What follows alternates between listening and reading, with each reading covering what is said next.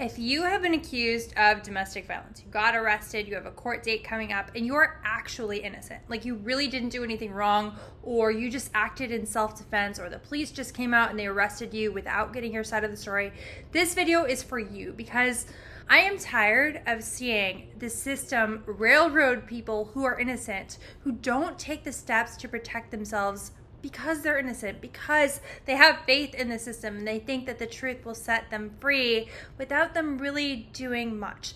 My name is Veronica. I'm a domestic violence defense attorney here in California, and I help people put their cases behind them so that they can enjoy their lives and their freedom. I'm also the creator of a course called Defeat the DVRO, in which I teach you from start to finish everything that you need to know to represent yourself at a domestic violence restraining order hearing and win. So sometimes when you get arrested, you get out, you've been falsely accused, the next thing that's going to happen is that the other side files a restraining order against you. If that happens, my course is for you. You can get your free first class via the link down below. By the way, hello from beautiful San Diego. I know you can see the reflection of my ring light. You can see the reflection of the bed in my hotel room. My firm takes cases from Eureka all the way down to San Diego. So yes, we really can take your case throughout the entire state of California.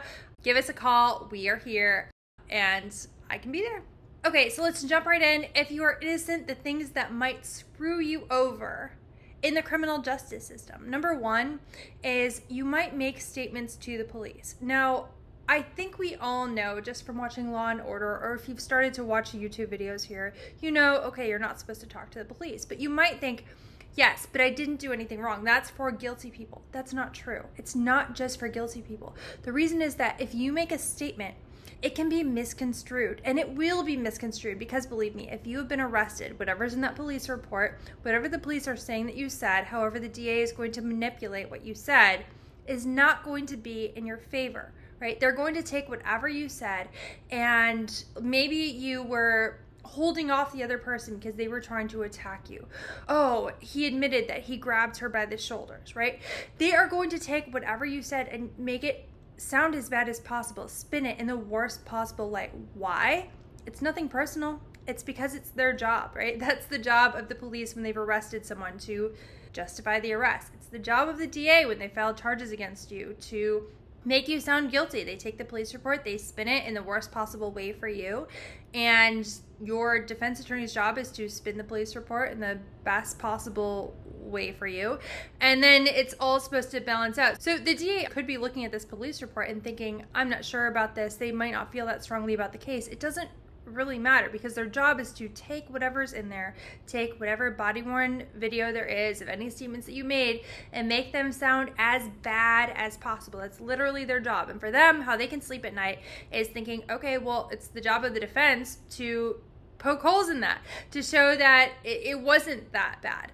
And so when you are innocent and you make these statements to police, you know, and sometimes it's actually after you got arrested. Sometimes you'll actually get a call from a detective after, or even the alleged victim in a domestic violence case will get a call after the arrest has already taken place. Maybe they have bailed you out of jail, and they will think, you know what, I'm just going to talk, and they will make statements, and they'll talk about how they want charges to be dropped against you.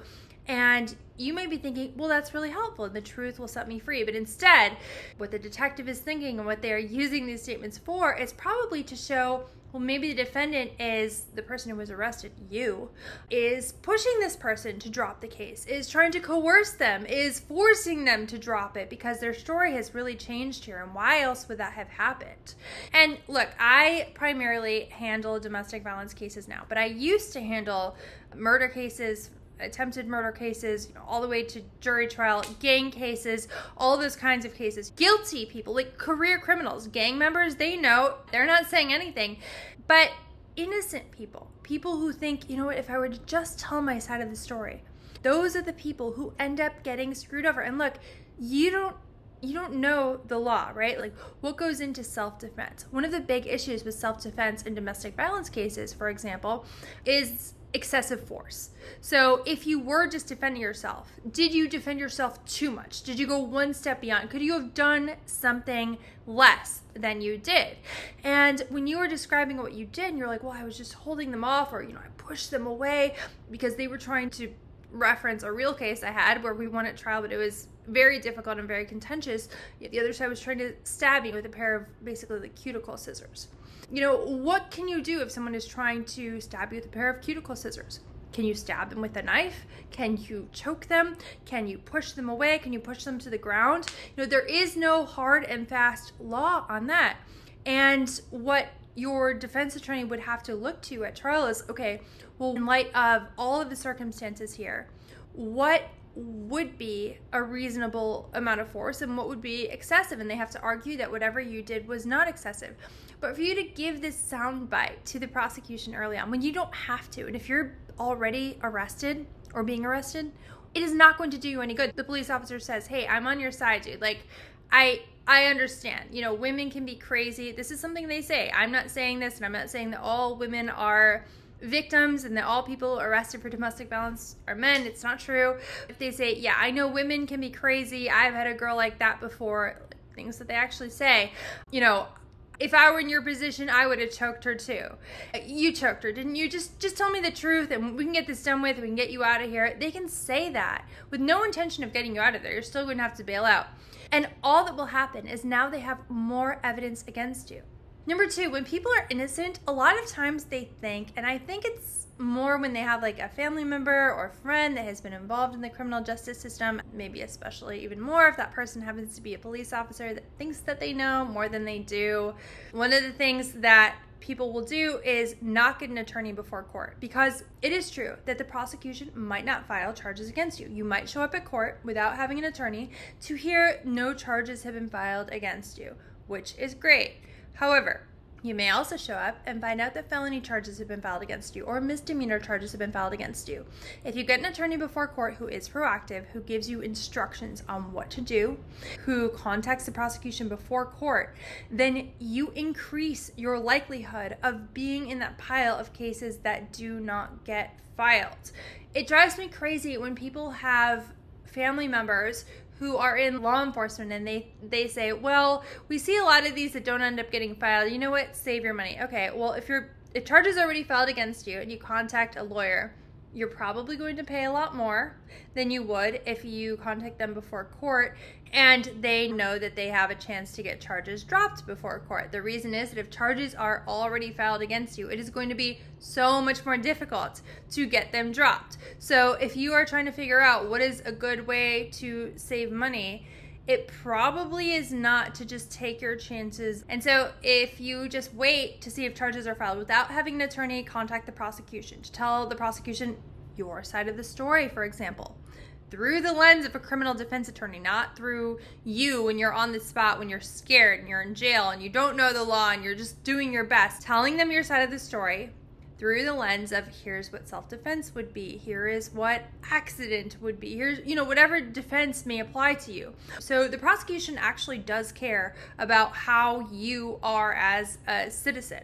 Are you somebody who is a normal, hardworking person who has a job, who went to college or wants to go to college or trade school or join a profession or like any of that, any of those good things about you? They want to hear that you are a normal, upstanding citizen of society, but where they will not find that out is in the police report. So if you do not have an attorney, contact the police before court. Then the prosecution will only see whatever's in the police report, which is not going to look good for you, especially if you got arrested for a felony for 273.5A. It's going to look bad for you because they're justifying this is a potential felon. We set bail pretty high for this person. We took them into custody because we thought that they were so dangerous. It's not going to look good, and they're not going to hear about whatever's on your resume, any of the, you know, character letters from family, friends. That is something that I always submit for my clients before court whenever possible. They're not going to hear about your volunteer work. How about a statement from the alleged victim who maybe is on your side? They're not going to hear that either. And so one of the big mistakes that you can make when you are an innocent person is not being proactive because you believe eventually the truth will set you free. You have faith in the system. I hope you found this video helpful. If you do have a case anywhere in the state of California, feel free to give me a call. You can also find my number down below. And if you did find it helpful, please don't forget to subscribe, ring the bell, and follow me on Instagram, TikTok, and Facebook.